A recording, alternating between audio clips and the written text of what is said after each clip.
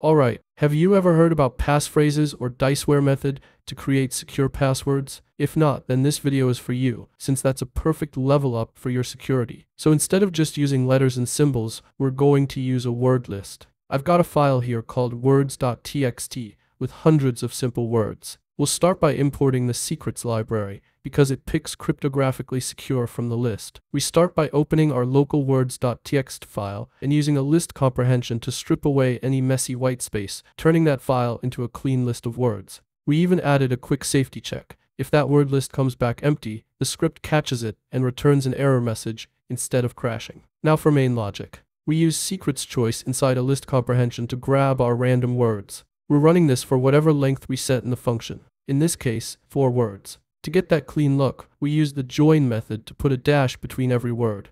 When you run it, you end up with a long, super secure passphrase that's easy for you to remember, but nearly impossible for a computer to guess. Just a note here, the security here depends on the number of words in your list. If you want to build it more bulletproof, here's an example how you could bring this even further. If you want me to explain it, let me know.